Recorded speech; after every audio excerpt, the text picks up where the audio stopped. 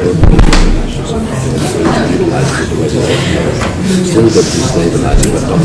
and gentlemen, good evening and welcome to Portcullis House for tonight's discussion, Does Your Country Have the Right to Make You Fight? My name is Katie Jackson and I manage public events at the National Army Museum. It's a privilege for us to partner with the Houses of Parliament, and I must first of all sincerely thank all the panellists for agreeing to take part today, and second thank you to Chris Blanchett, who's at the back, for being so instrumental in bringing this panel together. This event is the culmination of the National Army Museum's centenary programme this year, which focuses on marking the introduction of conscription in 1916. Throughout this year, we've explored the experiences of volunteer and conscripted soldiers fighting alongside each other at the Battle of the Somme, as well as their leisure time away from the front line. We've also looked at the other side and discussed the experiences of those who objected to military service. In July, earlier this year, actor Michael Caine was quoted in the Daily Mirror as saying that his national service made men of us quickly. In a poll at the end of the article, which asked if the UK should bring back military service, 67% of people had voted yes. Whether citizens should serve their country by choice or as a civic duty is one that seems to appear in every decade. Today, our speakers will tell you their views on whether your country has the right to make you fight. After their presentations, we will open the floor to questions, and we encourage you to also tweet your views using the hashtag #ArmyAndSociety, as this is as much about the public's voice as well as those in positions of power. I will now hand over to our chair, Jonathan Bill, the BBC's defence correspondent. Thank you very much.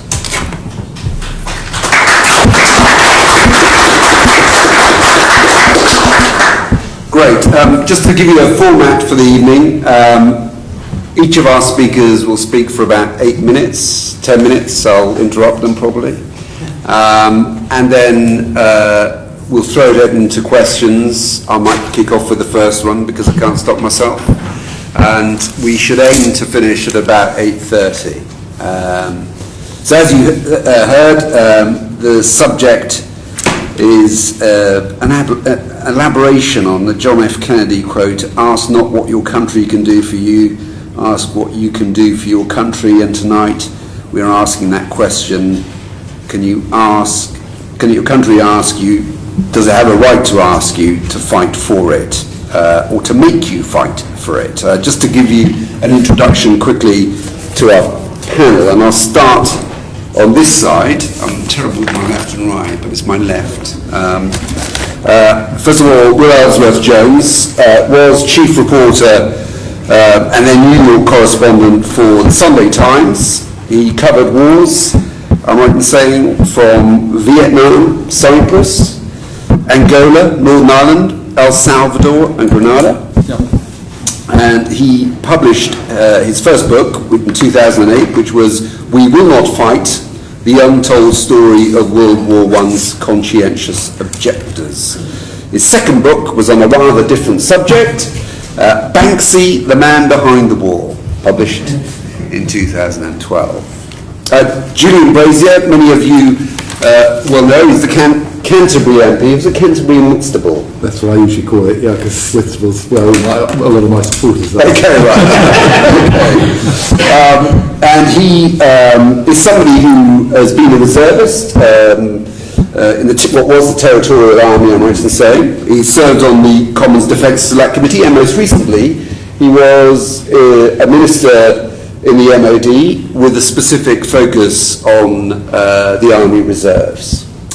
On my right now, Gisela Stewart, Labour Member of Parliament for Birmingham Edgbaston. That hasn't stopped her voting for the Iraq War, for the renewal of Trident, but then I'm right in saying that probably most Labour MPs wanted the renewal of Trident in the end, whatever their leader thought. And of course, well known now for being one of the lead campaigners in Britain's withdrawal of the European Union. She served on the Commons Defence Select Committee. More recently, she is now serving on the Intelligence Select Committee, which oversees the work of MI5 and SIS, also known as MI6. So if you want any secrets afterwards, speak to Gisela. Finally, we've got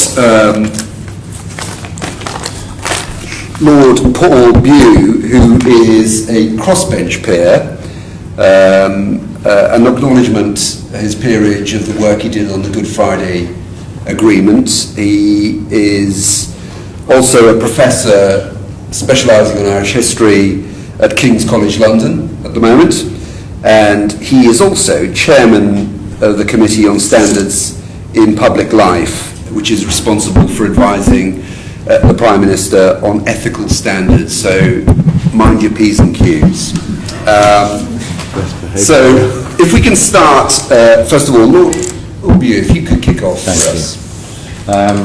I'm going to be a little bit narrow, at least in my opening remarks, because what I was asked to do for this event was to rise out of the fact that on Parliament's World War I Commemoration Committee was to talk about the Irish dimension of this question of conscription. And the first thing I want to say to you is that if you go to Westminster Hall and you look at MPs of all parties and see, the Conservative, Liberal, Labour and so on, there are as many proportionately as Irish MPs who either died or whose sons died in the war, in the First World War.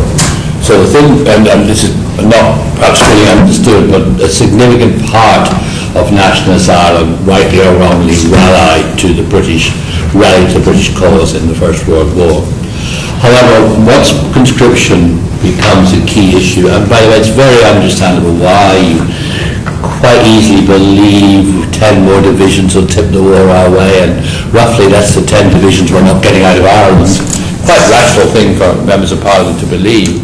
And then again, especially after Brest-Litovsk, the German soldiers are freed from Russian funds and can be applied elsewhere. It's quite understandable the reasons why many people in Ireland and Britain believe that conscription for Ireland was right. And let me explain one of the good arguments for what was obviously a failing argument.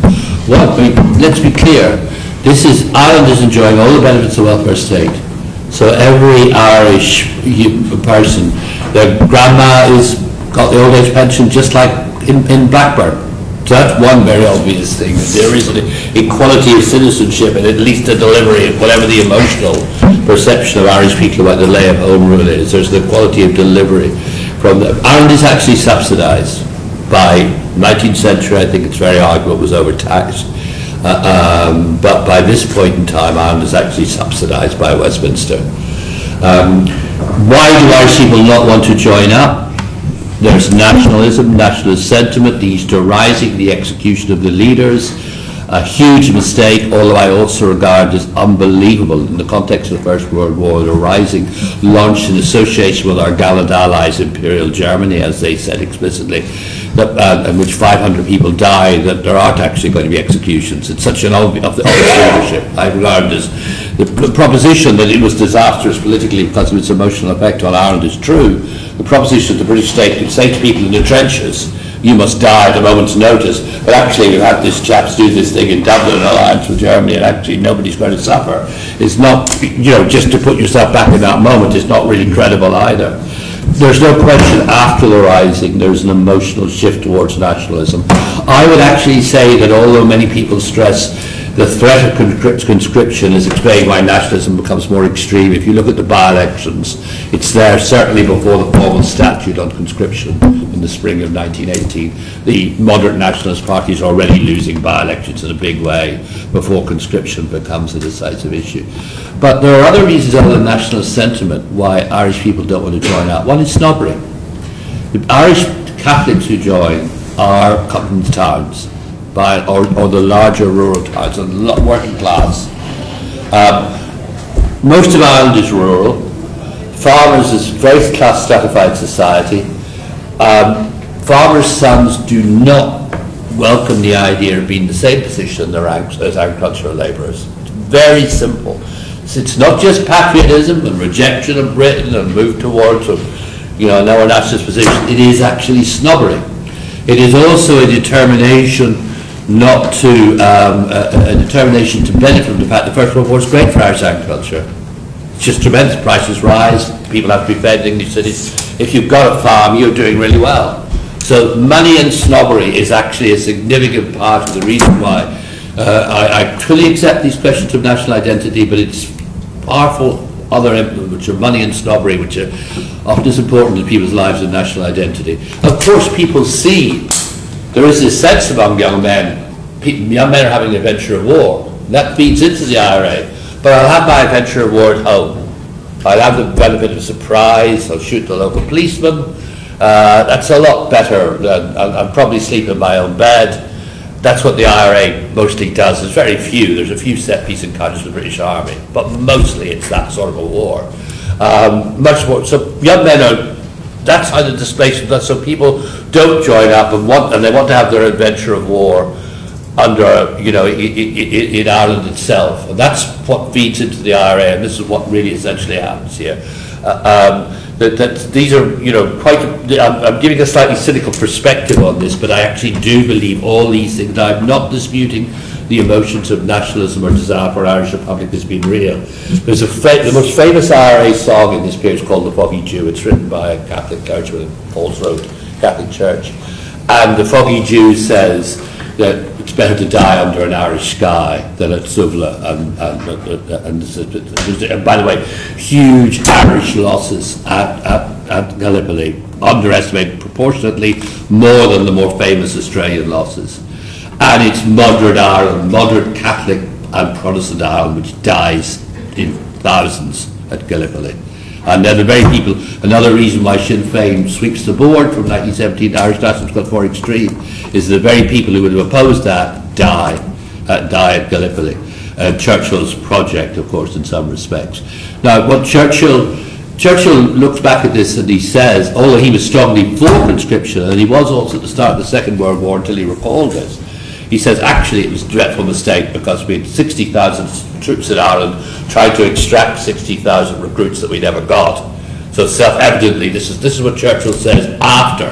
At the time he was like everybody else, or large parts of the British ruling class believing that conscription was a viable project. So what it all reveals is that in the Second World War, some of you may not be aware, for example, in Northern Ireland there was no conscription even though it's part of the United Kingdom. And my mother, who joined the British Army as a doctor from County Cork, Catholic, was a volunteer, but so was my father, who joined it in Belfast. No conscriptions. Again, Churchill's immediate thing was, we ought to have conscription, this is ridiculous. Northern Ireland benefiting from the British welfare state and so on. And then he backed off because of what he considered to be the lessons of the First World War. So the Irish case does demonstrate clearly the difficulties and the dangers of conscription when you do not have agreement about what your national identity is. And I accept this.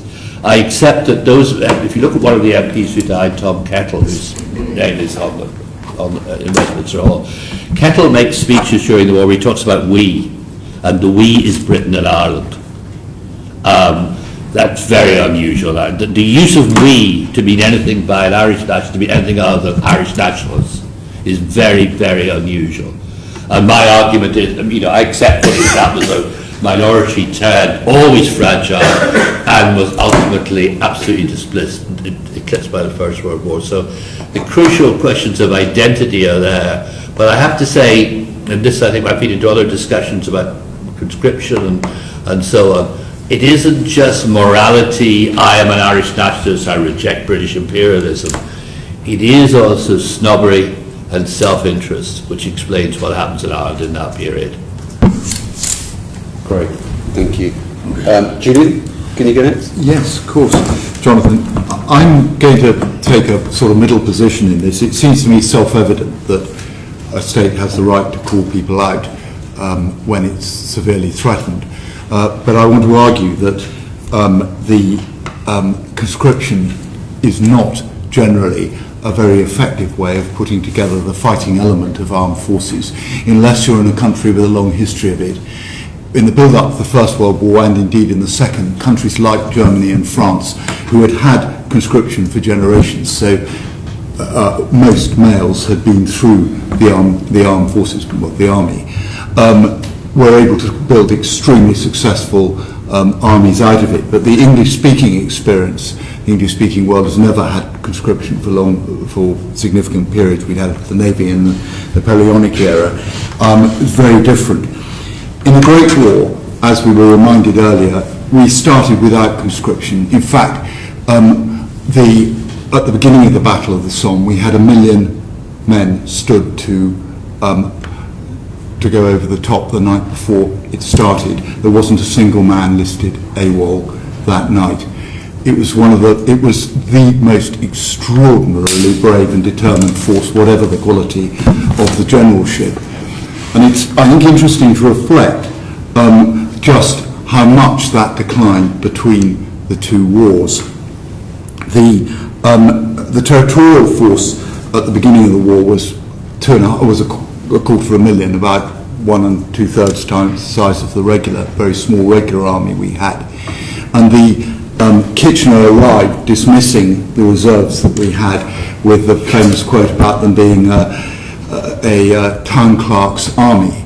But he was prevailed upon by Parliament to use the reserves, and Sir John French said without the assistance which the territorials afforded between October 1914 and June 1915, i.e. at the very beginning of the war, it would have been impossible to hold the line in France and Belgium. And they provided, in fact, about 40% of the fighting units in the war. The units that came alongside them were also volunteer citizen units until more than halfway through the war, raised very often by those very Lord Mayors who Kitchener had derided. The fighting spirit of that army was truly tremendous. You contrast that with the Second World War, where we went into it with a territorial force that was an absolute shadow of what it had been in 1914, almost completely untrained with no resources and much smaller. We adopted conscription from the very beginning, in fact from before the onset of war. So we poured huge numbers of citizens into a very different structure. And it's interesting to reflect. You read, we were beaten very easily in France and Norway. You read Rommel's accounts of fighting the 8th Army, and they read very much like our accounts of fighting the Italians. Field Marshal Montgomery commented on the eve of a battle of El Alamein, when we had overwhelming numbers on our side against an exhausted German army, with Rommel, of course, ill in Austria. There have been, he, of course, a gallant First World War veteran himself, there have been far too many unwounded prisoners taken in this war. We must impress on our officers, NCOs and men, when they're cut off, they must hold out where they are. And across the board, we were only able to beat Germans where we had numbers overwhelmingly on our side, except in small elite movements. People from American journalists through to Joe Stalin contrasted the extraordinary difference between the British Army in the Second World War and the RAF, where of course all the fighting elements were 100% volunteer, who put in an unbelievable effort by any standards and saved us where the army had failed, basically in the Battle of Britain. Interestingly, 50% reservist at the outbreak of the war. Trenchard believed in reserves in the way the army chiefs of staff hadn't between the wars. Very interesting too to draw parallels with the Commonwealth. The Commonwealth used the same volunteer model that we used in the bulk of the First World War in both World Wars. Rommel's first experience of hitting the Australians on the outskirts of Tobruk, an absolutely green, 100% citizen unit with no professional soldiers, commanded by a school teacher, a general who was a school teacher. The enemy fought with remarkable tenacity. Even the wounded went on defending themselves. People have often, Max Hastings, one of many, asked why were the Dominion troops so much better in the Second World War. It seemed to me self-evident, because they were volunteers. They had conscripts, but they didn't send them to the main theatres of war, not until almost the very end of it. The most extreme example of this is Vietnam, where America, the National Guard lobbied for the only time in its history lobbied the president not to call out the National Guard because they felt there wasn't popular support. The Pentagon rubbed its hands, a chance to go to war without the amateurs. So they used the regular army as the framework for expansion, put vast numbers of conscripts in, and the rest is history. Actually, it's not history, just history. Out of that came the Abraham's doctrine that they will never again go to war without reserve units alongside their regular ones. At one point in Iraq, 54% of the total land forces there were, and a large part of the Air Force too, were National Guard. If you look around the English-speaking world today, this is all extremely well understood. Under its plans, the National Guard and USAR will rise from 50 to 54% of the total American army. In Australia and Canada, the number's between a third and 2/5. In Britain, we're just starting to move back in that direction. It'll be 27% of the total strength. And I think it's very important to realise this is not just about providing a framework for expansion, it's also about the link with the wider civilian community. A professional army in a country with no conscription and no history of it loses contact with the civilian world very easily. The British Army is particularly prone to that because it's concentrated, and indeed all three of our services are concentrated increasingly on a very small number of large bases. We don't quite have the footprint the National Guard enjoy with a presence in every major community in America. But our reserves have a centre in half the parliamentary constituencies. Very sobering thought if we want to do it. So I would argue that while conscription is obviously morally justifiable, and clearly you need conscripts, and even the Dominions in both World Wars used them for all sorts of jobs at home, the core of the fighting elements of your army, you have to have a much more realistic way of expanding it. And in a country without conscription, that has to be through effective, healthy, well-led, citizen-led volunteer reserves. Because we may need them again sooner than we think. After all, it was Plato who said, only the dead have seen the end of war. Thank you, Julie. Gisela. Thank you very much. I can argue a whole range of cases for reasons I shall explain. I was born in Munich, and I now have Neville Chamberlain's old constituency in Birmingham Edgbaston.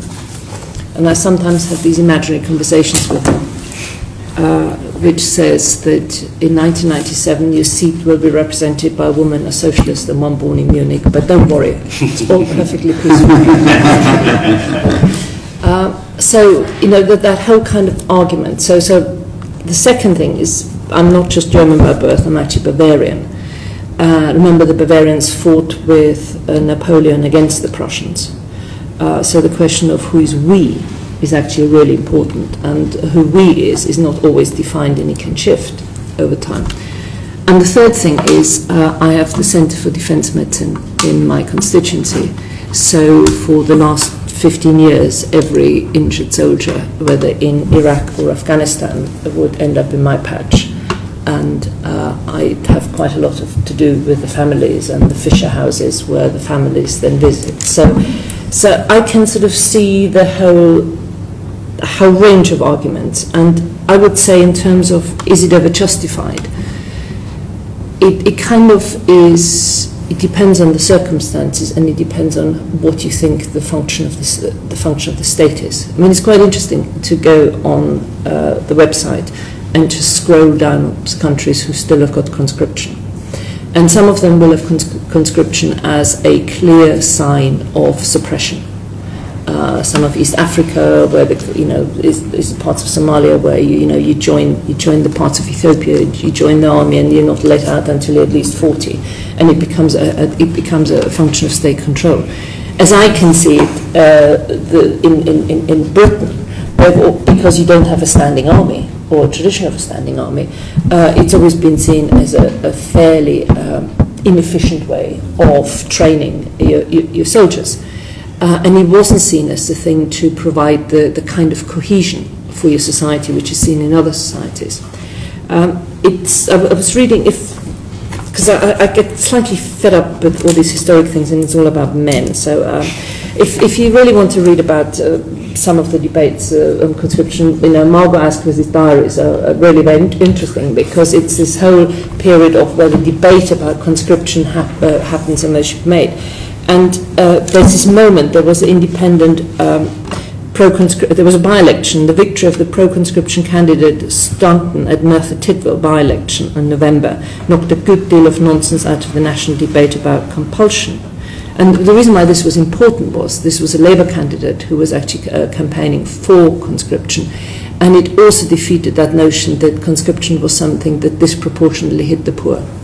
Actually, a debate which, and Julian will knows better, which has come back when it comes to recruitment, where some parts where actually schools were objecting to the forces going in for recruitment because they were saying you're just recruiting the poor. And I think in times of national emergency, the greater the threat to your country, the more the argument for conscription becomes an argument for being prepared. So if you go and do your searches, you will find that Lithuania is going back to prescription, and that was following the events in the Ukraine. You will find that Sweden is contemplating starting conscription. Sweden is not even a NATO member. So when there's a nature of a threat to which a nation that can say we feels it needs to collectively respond, then you actually go back to what is the first duty of the nation state. The first duty of the nation state is defense of the realm. And quite frankly, if it does not defend the realm, then it has no right to exist in my book, quite frankly, because you only have any right to take money out of my back pocket, which you call tax, if you do some basic things for me. And the most basic thing is the defense. But of course, that requires a mechanisms of consensus. And I think it's interesting to just think a little bit about this. And going back to wearing my German hat, Immanuel Kant and that whole philosophy of the nation state always assumed that the collective of the nation state has greater right than those which are given to them by the people. The state itself, its entity, requires rights, and therefore it can demand things from its people. The thing which I always loved about the Brits, and some may accuse me of being a sort of sentimental foreigner, but I really don't think it is that the people are only give the power to those in power for as long as they think they want to give it to them, and no further powers than that. The checks and balances of the British constitutional settlement is the Parliament has those powers given to them. They cannot demand powers.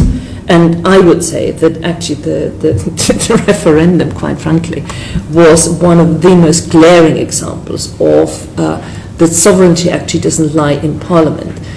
Parliament has sovereignty over the Crown, but it doesn't have sovereignty over the people. The people actually regard that they ultimately are the sovereign. And that's a system I'm instinctively by far more comfortable with, because I think the state should only have rights over the individual when they can explain it. I'll give you the classic example. When we had the last debate over ID cards, I had a busload of German students in the House of Commons, and they just looked at me in utter despair. They said, "What is your problem with carrying a piece of paper?" And yet, wherever you go in this country, you have CCTV cameras. Don't they trouble you? And they thought our use of CCTV cameras was absolutely outrageous, total infringement of civil liberties. And how could we think they were right, but that piece of paper was not right? And it was simply a very utilitarian argument, is that whenever anything happens, the majority of the British public goes and shouts, "You mean there's no camera footage? A mugging happened and you had no cameras there?"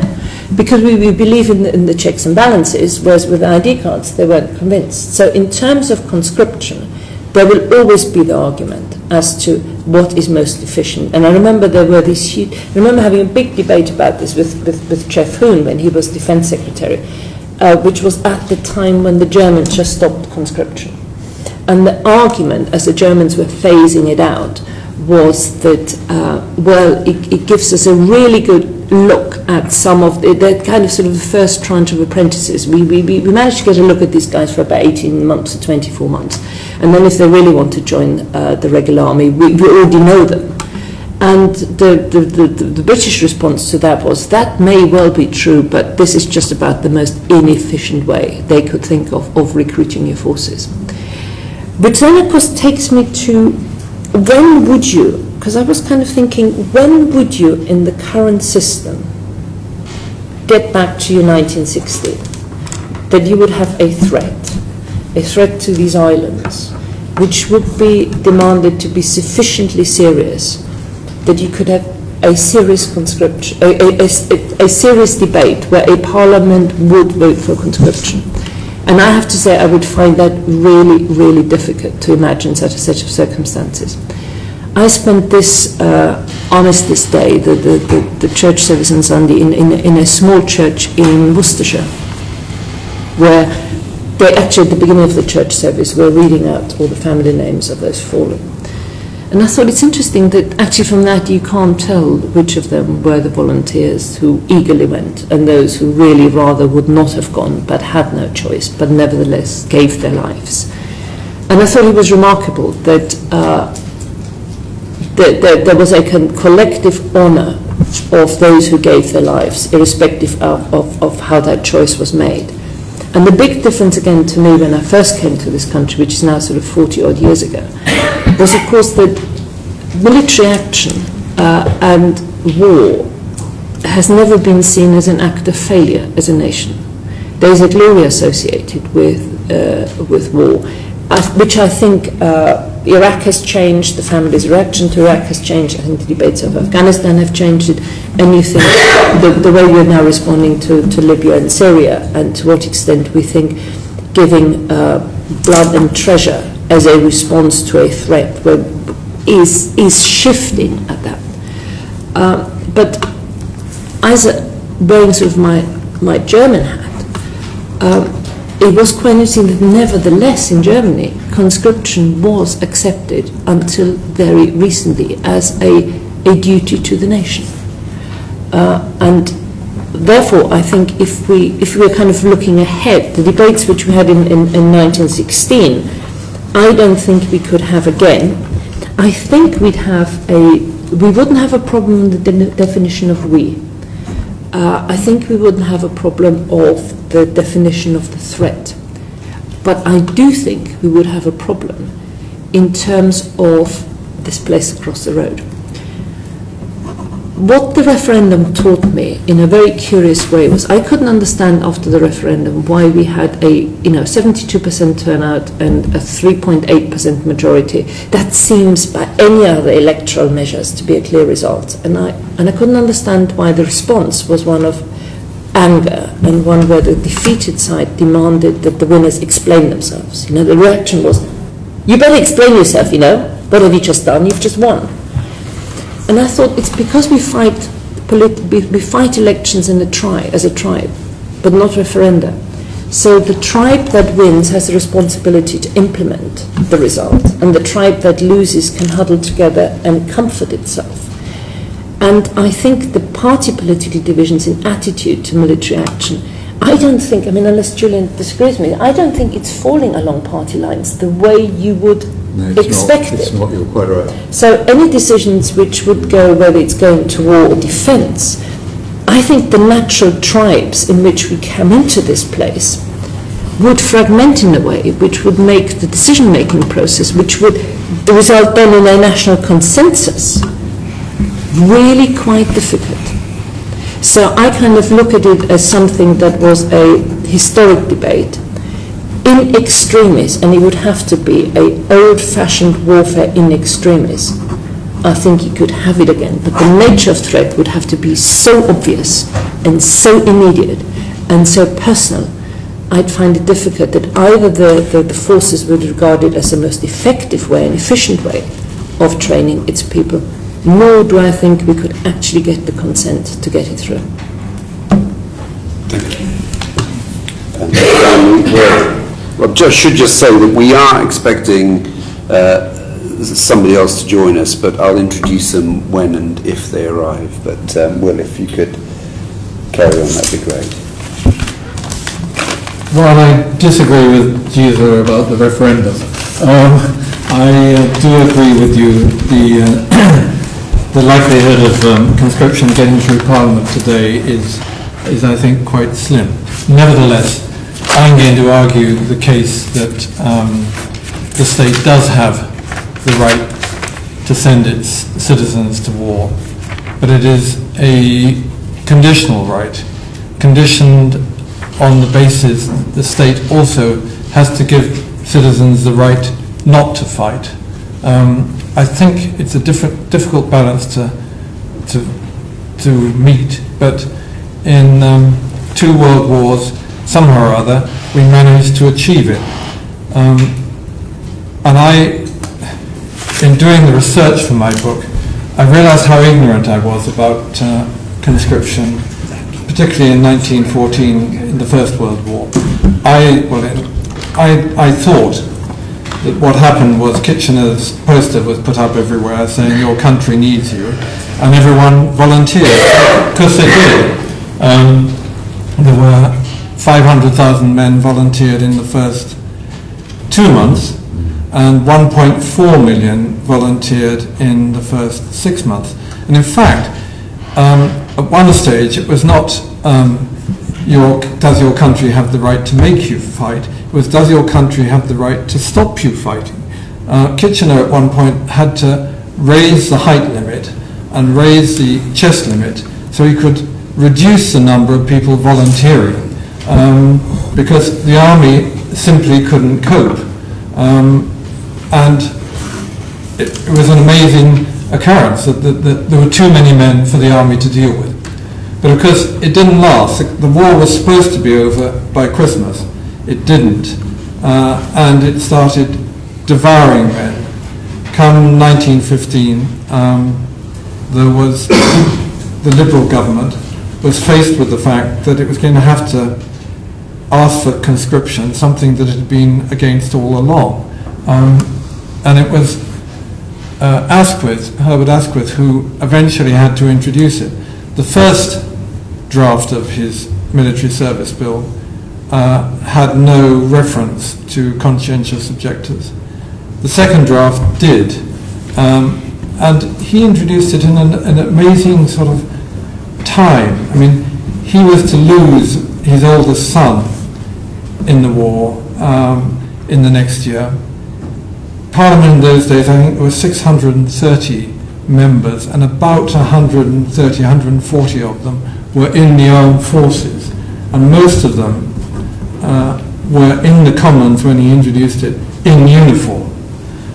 Nevertheless, he introduced the bill allowing exemption from military service for conscientious objectors, and that was a truly remarkable act particularly in that context. It wasn't recognised as such by everyone. The Daily Mail reported, the biggest outburst of incredulous and contemptuous cries came at the news that conscientious objectors were to be released from combatant service. The laughter was long and loud. Nevertheless, the bill passed by 300, including the conscientious objection clause, by 383 votes to 36. And comparing it with the continent, from what I could see, France, there wasn't time for conscience to be considered. In Germany, the Mennonites, for some strange historical reason that I never quite discovered, were allowed to plead conscience, and that was it.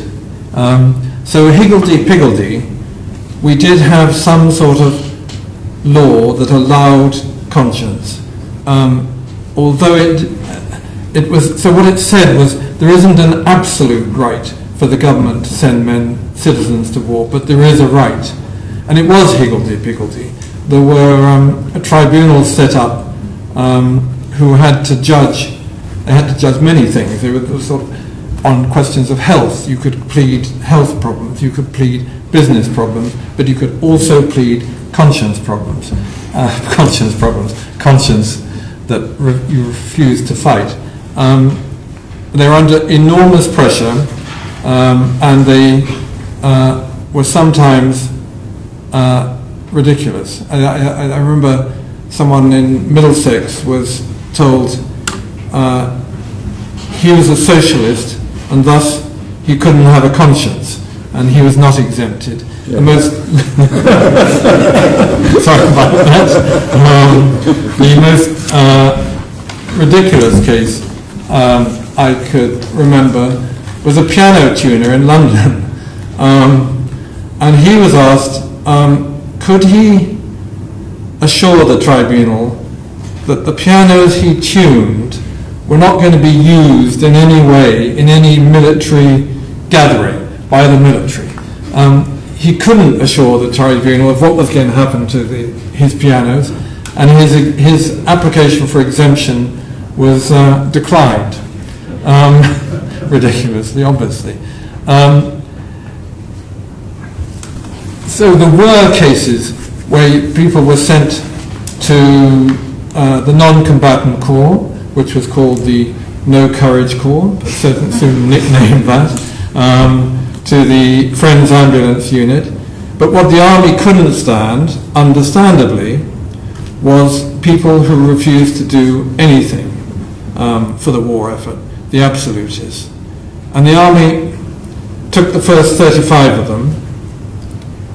They'd refused to obey orders in England, took them to France, where they'd be on active service, where they would face a field general court-martial, tried them, found them guilty, and sentenced them to death.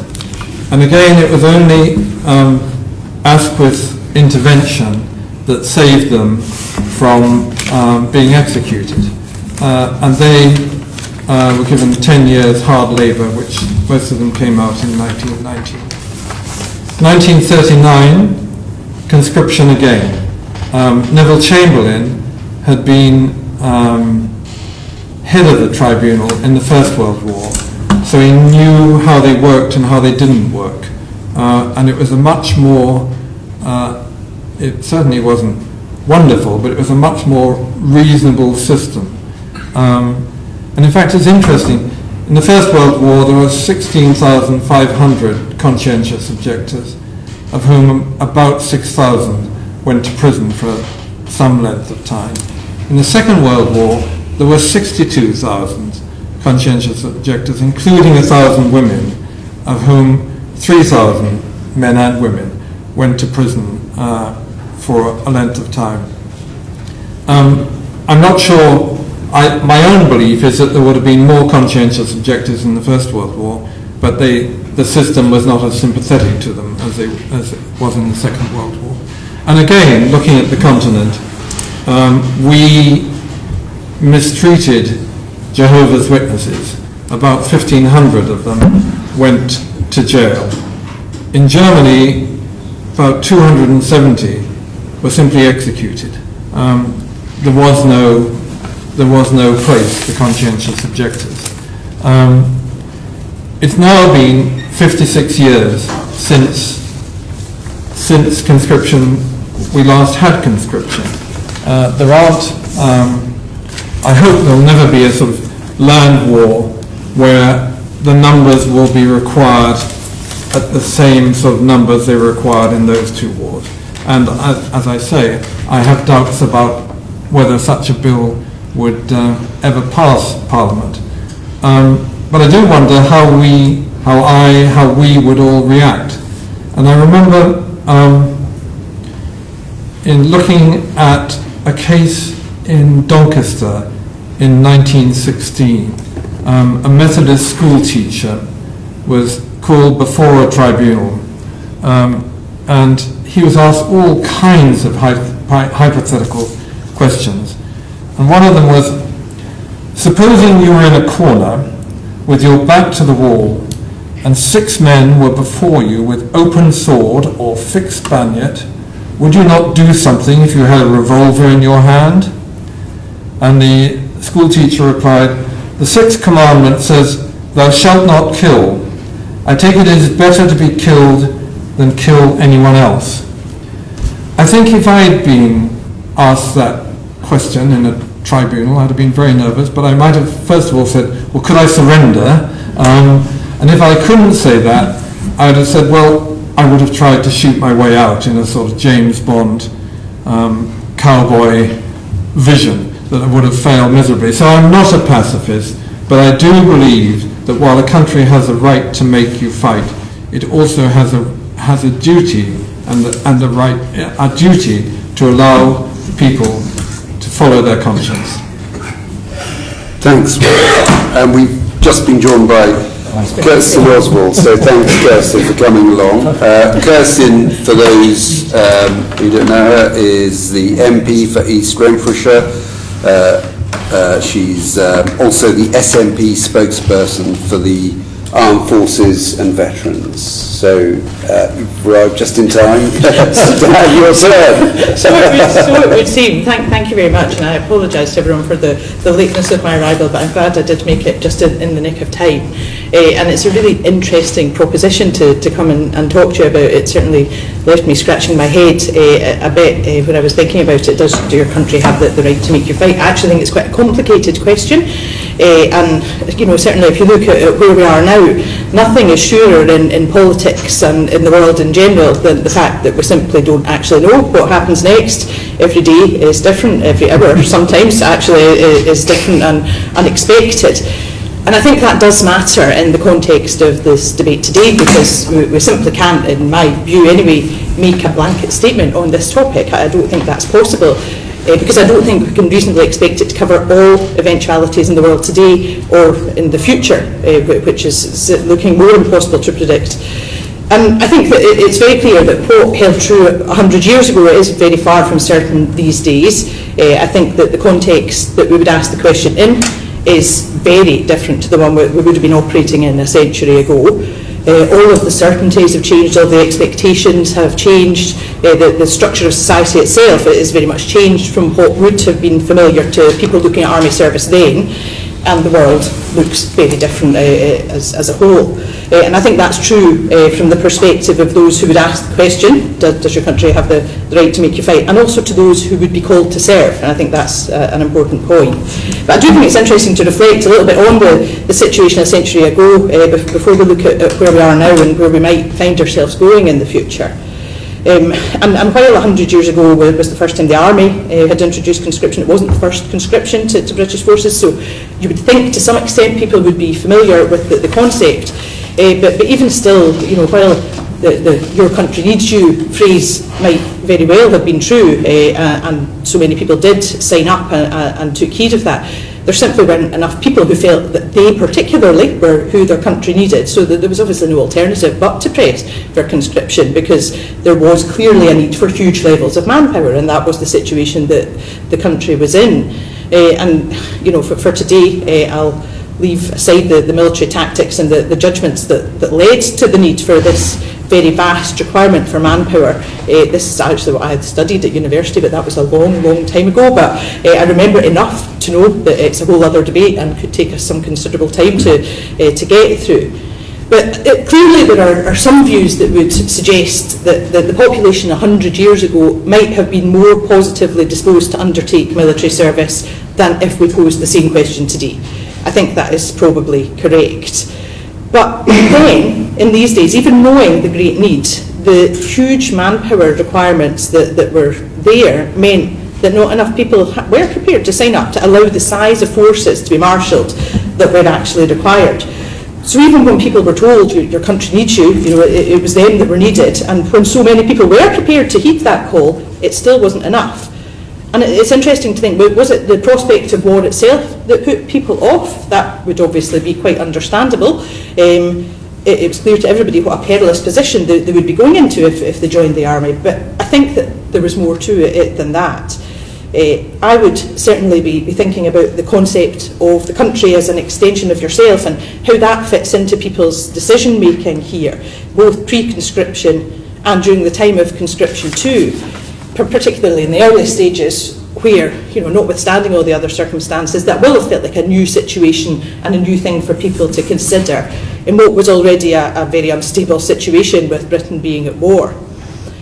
And even though the very vast majority of the people that were called up did accept the call and they headed off very bravely to do their bit, it is interesting, and I heard a bit about this when I came in, that there were those who opted not to do so.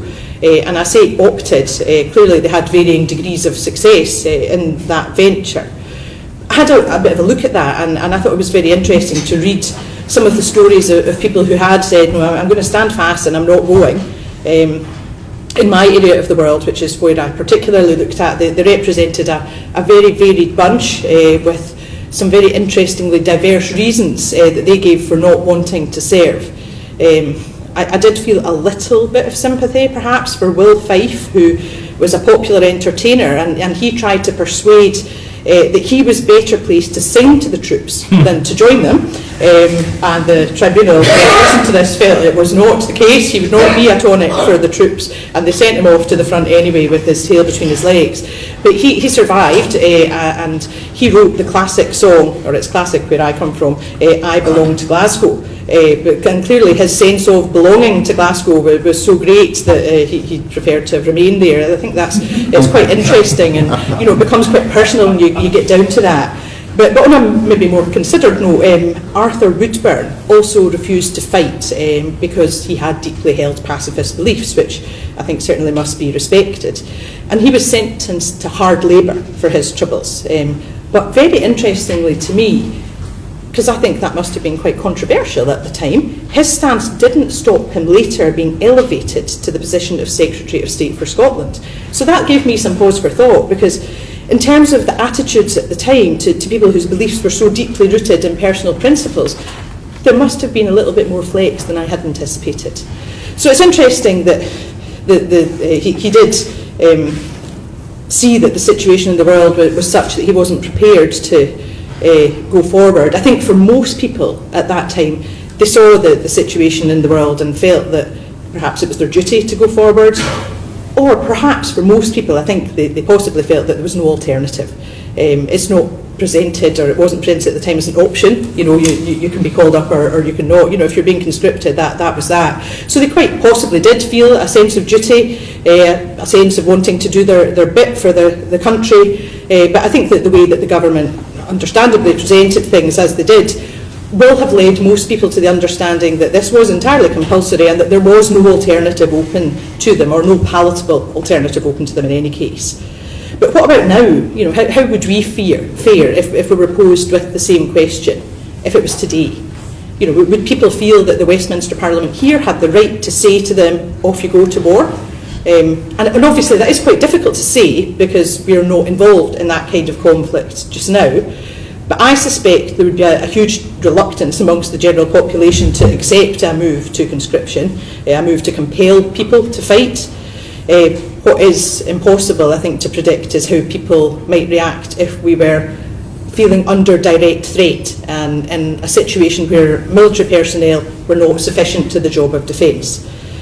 And then that moves you on to the question of military capacity, and I think that does have to come into this kind of debate to some extent, recognising that a theoretical need to call up the population for backup would have a very direct relationship in terms of the numbers of regular and reserve forces that you had in your armed services.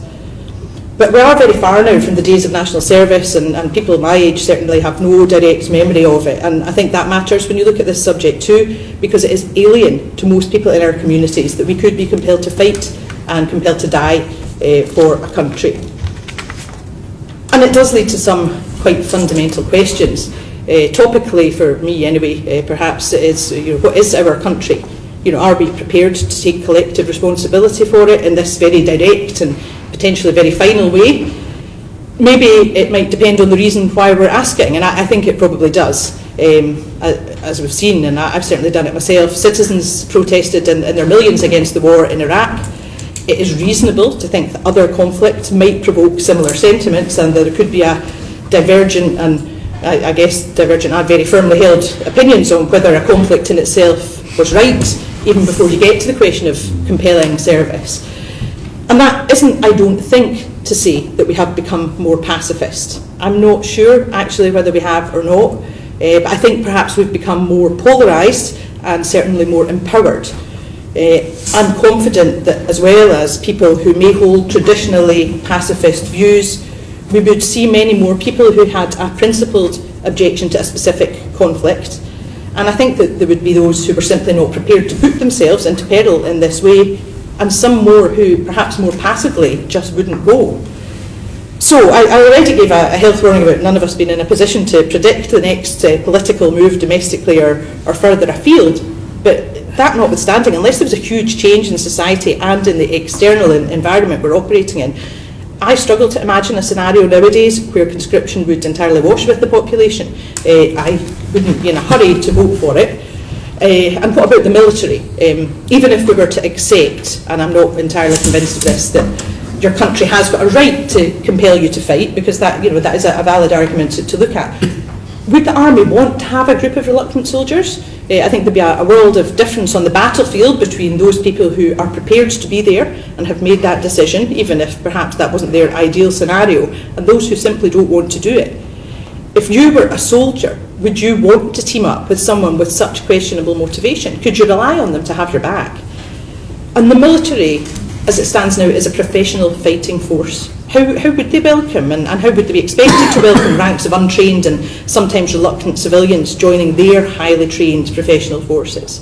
And again, it might be that we could only truly answer that in terms of a specific point in time. And in this day and age, I do think surely conscription would go against the grain in terms of the way that we conduct conflicts. I have a particular interest in drones in terms of the parameters of their use and also in relation to the human impact. And obviously drones do need an operator, but the direction of travel in terms of military capacity has moved significantly to a much less manpower-oriented framework, and I think to a much more strategic and professional focus. So I think the other question that we should maybe ask ourselves is whether the military, as it stands now, as a professional fighting force, would welcome these ranks of untrained and reluctant civilians joining their forces. And I think that the final thought from me, because I know that we do have a panel discussion to come, is that I do think that there is a public recognition today of the job that our armed services do. I think that there is a largely held respect for the work of armed forces personnel, and I do wonder, to conclude, if that respect to some extent is because many of us recognise that we simply wouldn't be up to or wouldn't be prepared to do the job that we ask them to do. Thank you very much. Before I open up to questions, though, just following on from that, I just wondered if any of our panellists can envisage a situation in which conscription would be required, would be needed. In other words, if there was a crisis in the country that would require conscription. I know it's sort of crystal ball gazing to some extent, but Paul, can you think of an example? No, I think that's right. Even in 1916 it was so difficult, and there's so many forces making it not so difficult then.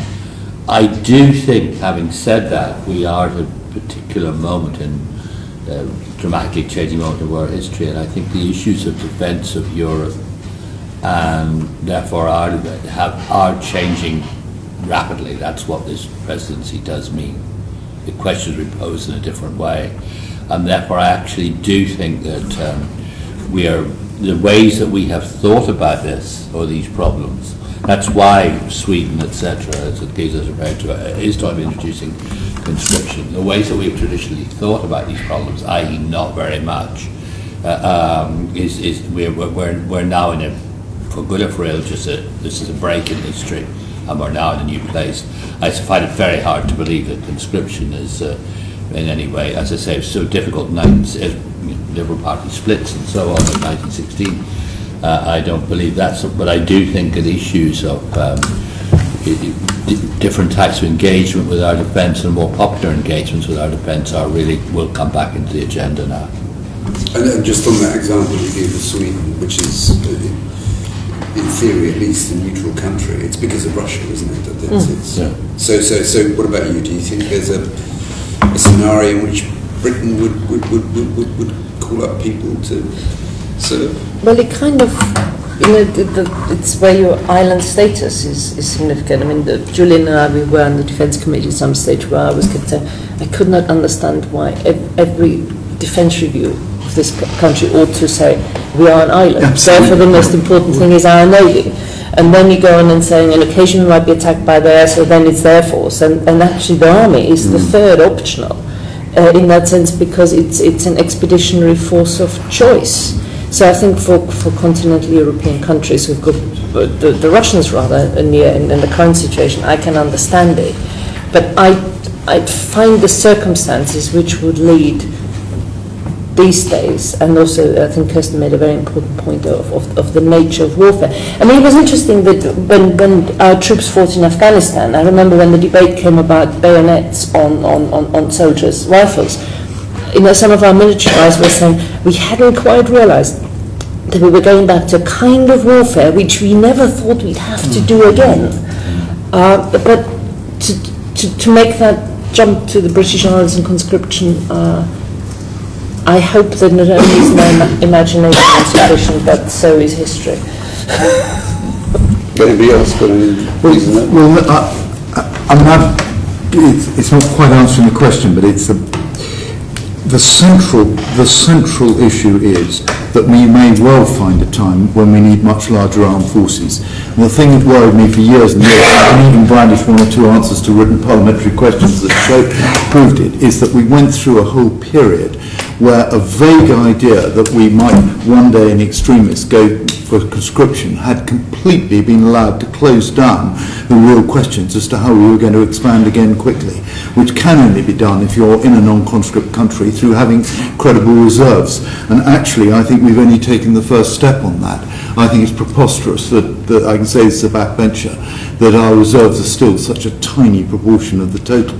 We in other English-speaking countries and in our own past, we saw having a really substantial framework so you could regenerate a large force again as being absolutely central to defence. And it also ties into Geeza's point about the Navy. Geeza and I were the two who actually said, how can it actually be that we produced a national security statement, as we did, that didn't mention anywhere that we were an island? If the Navy's going to come first, then the consequence of that certainly isn't at the moment. No, well, just beginning to get it back towards where it should be, but for a very long time it was the poor relation of the three, which is extraordinary. The consequence has to be, I mean, I'm for spending more money on defence, but the consequence has to be that you have to find affordable ways of delivering in the most manpower-intensive service, and I'm third generation on the khaki side. Did you want to say something? Yes, please do. I think that it's interesting the way that the discussion's gone, actually, which is why I wanted to come in there, because I think that the fundamentals have to be right before you could think about the sort of additional layer of conscription, which, as I say, wouldn't be my choice. But it's interesting what you said about making sure that the reserves are in place. I think the footprint has to be in place, and without wishing to be political, because I don't want to be party political on this panel at all, the military footprint is going in a downwards direction rather than anything else. The size of the Scottish coastline, I think, is particularly of interest to me. The fact that the installations are going to be reduced significantly is of particular interest to me, and I think that if we were seriously to ever be in the position of having to mount some form of defence, we would be in a very perilous situation, because these fundamental building blocks won't be there. Can I open it up, and if you can just give us your name and just your question, that would be great, and if you want to address it to anybody in particular. I just want to turn the question slightly around and talk about that large proportion of our society who until recently didn't have the right to fight. Women weren't able to fight 100 years ago, and in fact it's only 2 months since they were able to join frontline regiments and take part in close combat, in theory at least, and we'll see that develop.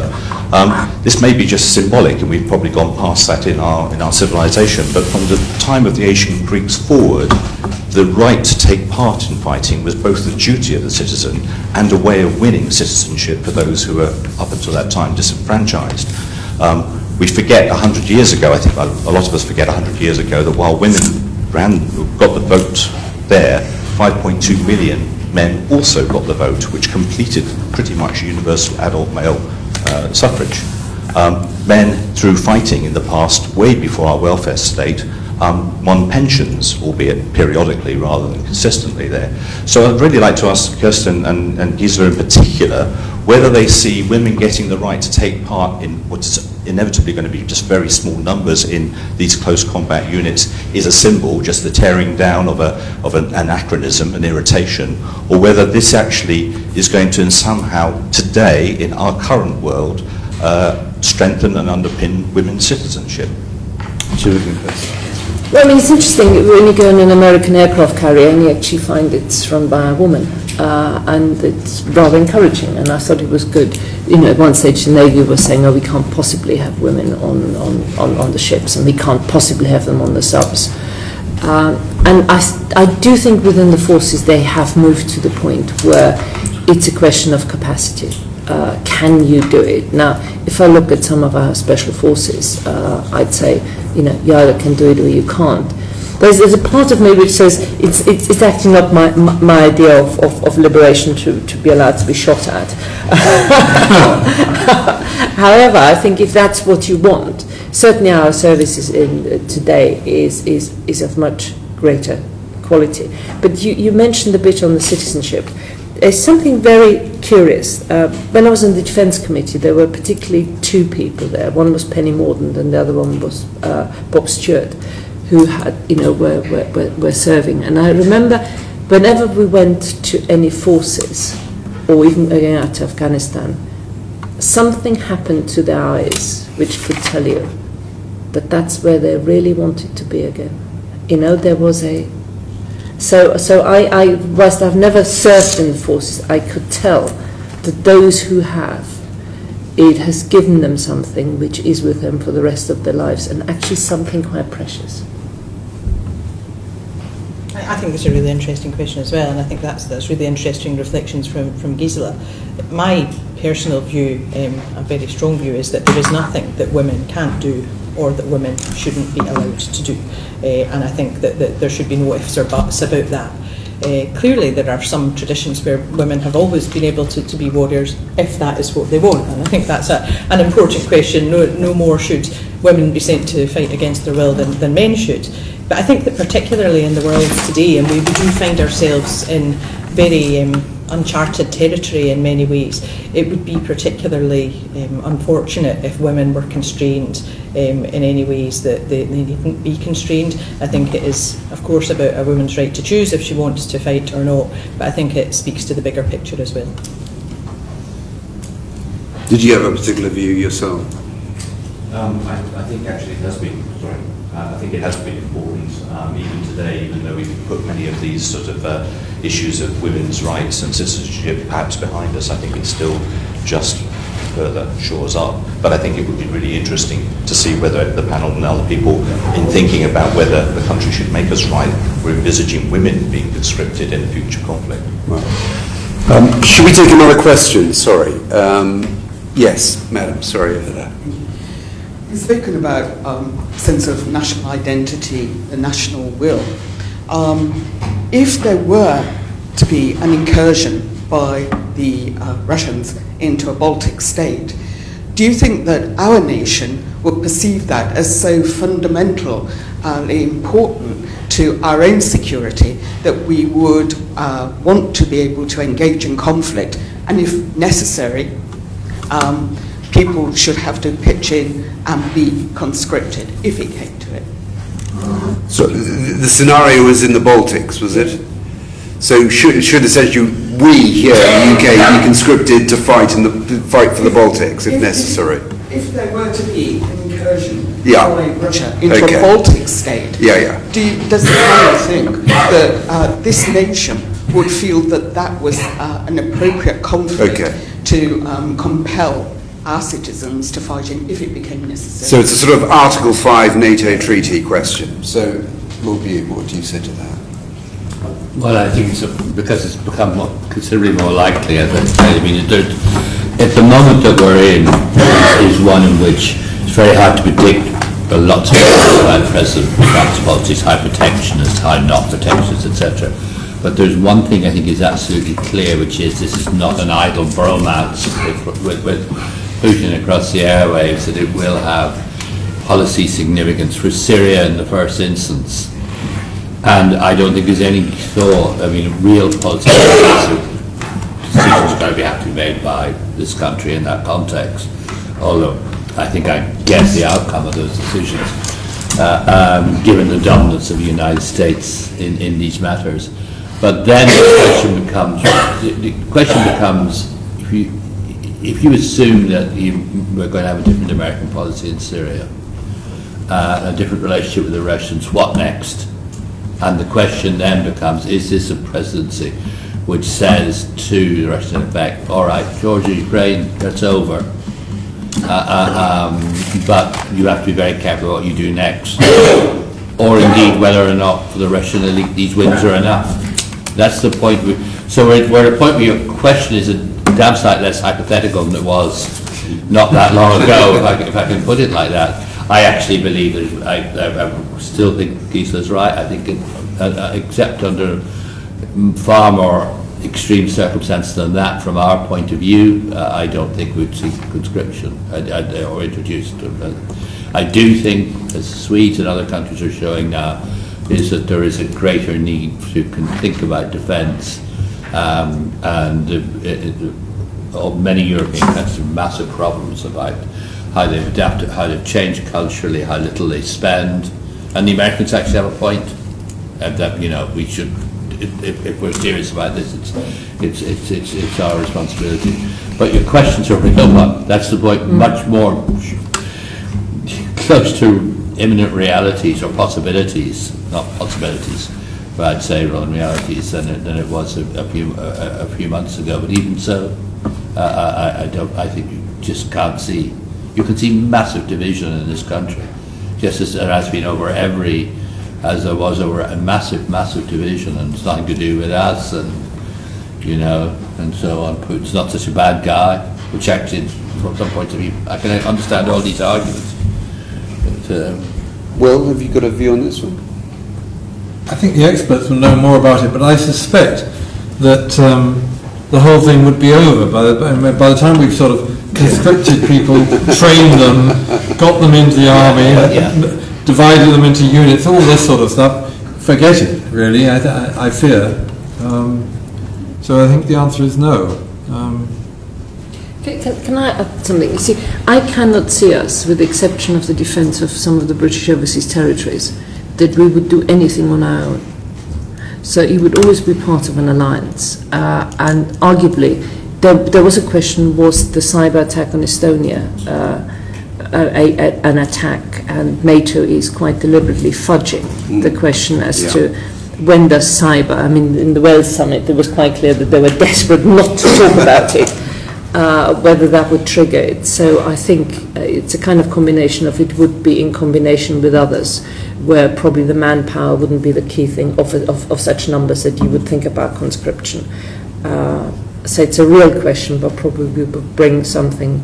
It's a bit like in Waterloo. We couldn't actually bring enough soldiers, so we paid for them.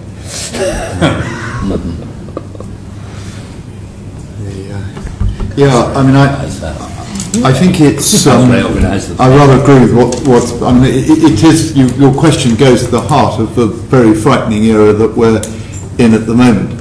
You put 4 or 5 things together. The decision to bring under Article 5, which has been the cornerstone of our security since the Second World War, a group of countries that are a very long way away and extraordinarily difficult to defend. You then put into the mix an American president who is loathed by half his country, but actually is speaking for almost every single person in America when he says that he's absolutely fed up with Europe freeloading on America to pay for its defence. You have a very, very dangerous situation there indeed. I think it's right that we're reinforcing the Baltic states. I think it's right that we're ready there, and clearly, if Article 5 is called, I mean, as Giza says, the American, was both Giza and Hugh said, the Americans will take the decision. But like Will, I suspect that conscription, the ideas about conscription will be pretty academic. Last point, but the consequences of it will be that at that point we will have to ask some very, very searching questions about defence. If I can maybe look at a different bit of the question, first of all, that you asked, because you started off with national identity, and I thought that was really interesting, because I suspect, and I have no idea where people in the room have come from, my national identity, for me, might be slightly different to the way that other people perceive their national identity. But I think that the key thing is that the concerns for other countries and the area of the world that you're talking about particularly would be no less.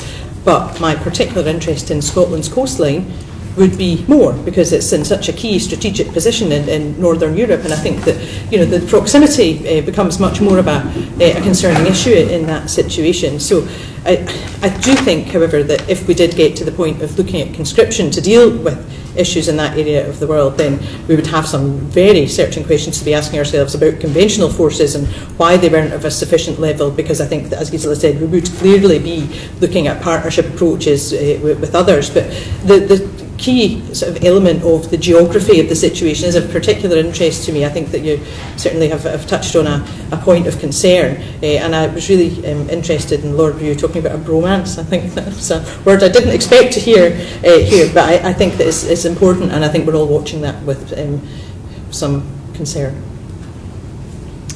Sorry, yes, this lady in the front row, thank you. My name is Linda Crawshaw, thank you. My name is Linda Crawshaw. Is that on? Yeah. Much of our military engagement over the last few years has actually involved interface with Islam. And so I'd be interested in what you think of how that could work with conscription in this country. And sorry, could you just spell that out? What do you mean by that? Well, I mean that we have a significant number, particularly of young people, who are Muslim in this country. Right. Right? So you're talking about, if you're talking about where there's that sort of interface, could conscription work in that sense, or what would it entail? And the other point is, it seems to me that there is a shift towards paying mercenary soldiers. For instance, I believe that a big part of the US forces in Iraq was a mercenary force from various places. So what do you think about that in relation to conscription? Right. I just wondered whether the word mercenary might mean contractor there, because I think, when the US goes to war, they take about, there's 5 contractors plus for every 1 soldier. So did you mean a mercenary, or did you mean a contractor in that? Well, I mean, there seems to me a difference of that you go fighting for your country as a professional soldier, but also it's your country, or you're a paid soldier from anywhere. Okay. Well, Julian, can you answer the first part of that question, which is about, which I think is a current issue, in that we know that the head of the army, General Sir Nick Carter, is very keen to encourage more British Muslims to join the army. It's absolutely critical, and the Chief Defence Staff actually has an Islamic advisor. We have a small number of Muslim chaplains, but he has I think, who is and who did a lot of extraordinarily brave stuff in Afghanistan, unprotected, going out and talking to various muftis there and so on. There's a tremendous effort to try to increase the proportion of people from ethnic minorities in the army, which actually has fallen because we've stopped Commonwealth recruiting, or reduced it to a tiny trickle. And getting more British people from ethnic minorities is critical, and the Muslim community is particularly critical. It's also quite hard to reach for a number of reasons. The greatest success with recruiting ethnic minorities has tended to come from those who are in communities that are already well integrated, i.e. where they're only a small proportion of the total, and they have more of a sense of belonging. It's much, much harder to recruit people out of groups who are, if you like, inward-looking and all together, as quite a large proportion of the Islamic community is. I mean, Don't forget we talk about conscription here. Well, I think conscription would clearly have to apply to everybody. You look at the issues the Russians had with conscript Islamic soldiers in Afghanistan. but the fact is, if we had conscription, it would have to be universal. But I think the more immediate challenge is we need to get more people from, at the moment the army is still, whatever it is, 92% white. We have to, more people from ethnic minorities, and the Muslims particularly important because of what we're doing. Just very quickly on your point on contractors, we are absolutely committed to contractors playing a key role of the defence effort, as it has in every previous war. The Merchant Navy had much heavier casualties than the Royal Navy in the last war. And we had, and even in the Falklands War, we had dockside mateys, as the Navy called them, people from naval suppliers and so on, more or less under the radar, deployed on warships, because they were doing last-minute fitting out. Thank you. I would like to perhaps take some issue with how you characterised that. You said that we were in conflicts and we were in an interface with Islam, and I think that's wrong. I don't think that that's what the situation is at all. I think that in these conflicts we're in an interface with terrorists, and that's a very different thing. And I think it's useful because we did start by looking back 100 years to look back, and you know, when we were in that position 100 years ago, there were Sikhs, there were Muslims, there were Hindus. I marched on Remembrance Day on Sunday with the Jewish veterans in my local community. The army is not, and neither are any of the services, as diverse as I would like them to be. I think that we have some way to go. I think it is crucial we get there. I believe General Sir Nick Carter, when he says that he has plans underway to improve things, and I think that these things are certainly having effect, but I think that it's absolutely vital that we don't characterise this as fighting Islam. We're fighting terrorists. That's a reasonable thing. Fighting Islam, that's something else, and it's a road we should never be going down. I didn't say that. You said it was an interface with Islam. Well, I think we cleared that one up. I'm sorry that we have run out of time, and it's partly my fault for asking a question, so you can give me a kicking at the end of this. But just like to thank all our panellists, and just to draw out some of the sort of main points, and hopefully I'm not going to misrepresent the thrust of what you were saying, but from Lord Bew we heard the Irish illustration, the difficulties of conscription in the First World War, and not just because of that sense of nation, but also because of issues like class, snobbery, the old British problems, and clearly an Irish problem too. Gisela told us about how conscription can be used for the dangers of using conscription as suppression, and also the need for a national consensus when it is going to be used, if it's going to be used. Julian said that conscription, I think, was morally justifiable, but soldiers are better when they're volunteers, I think was the thrust of it. And Will, the country has a right to ask you to fight, but not an absolute right. And then Kirsten, you sort of brought us to the current times about the questions of when people would answer that question, the Kitchener poster, your country needs you. But also I think highlighting the point about, you know, these are very different times that you're not going to get, you know, when in the First World War you needed manpower. Today's fighters have to use very complex weapon systems, and you're not going to train somebody in a couple of weeks. But I'd like to thank all our panellists for contributing to this debate, and if we can just show them our appreciation.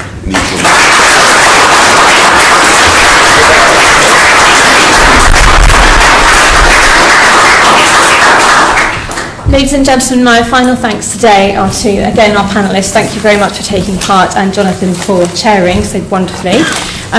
Thank you to Portcullis House and to the Houses of Parliament for hosting us, and thank you all very much for attending. I wish you all a pleasant evening and a safe journey home. Thank you very much.